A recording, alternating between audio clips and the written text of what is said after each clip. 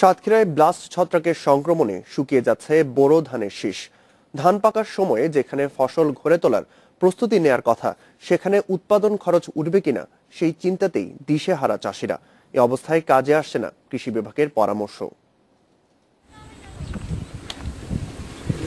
বছরের বেশিরভাগ সময়ই সাতক্ষীরার অধিকাংশ এলাকা জলাবদ্ধ থাকে।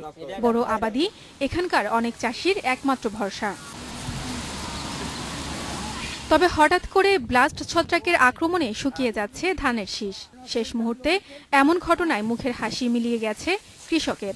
যে পরিমাণ টাকা আমি খরচ করেছি তার 10 ভাগের 1 ভাগও আমার ঘরে উঠবে না। সার মাটি দেওয়ার পরও আমার কোনো ধান ভালো নেই এবং বিচুলি সব আমি শেষ। এখন আমাদের অনেক কৃষক গরু ছাগল গাছগাছালি বিক্রি করে, আবার অনেকে বিভিন্ন সংস্থা থেকে ঋণ নিয়ে বড় আবাদ করেছেন।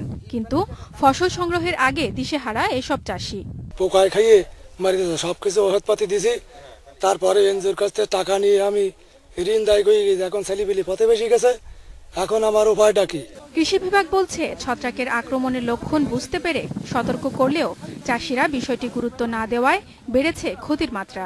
ধান গবেষণা ইনস্টিটিউটের মাধ্যমে যে পরামর্শ দেওয়া হয়েছে, আমরা যেটা দিয়েছিলাম সেই সিদ্ধান্ত সঠিক আছে কিনা, তো এটাই আমার সার্থকতা যে আমার মাঠে যে ডায়াগনোসিস আমি করছি এবং যে সিদ্ধান্তটা নিছি এবং সর্বশেষ ধান গবেষণার সিদ্ধান্ত একই সিদ্ধান্ত এবং সেই সিদ্ধান্ত মাফিক ওষুধ দিয়েও মাঠে কৃষকদের খুব একটা ফলপ্রসূ হয়নি।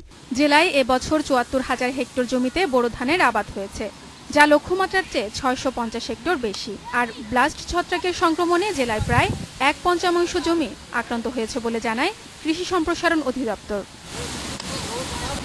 Independent news desk.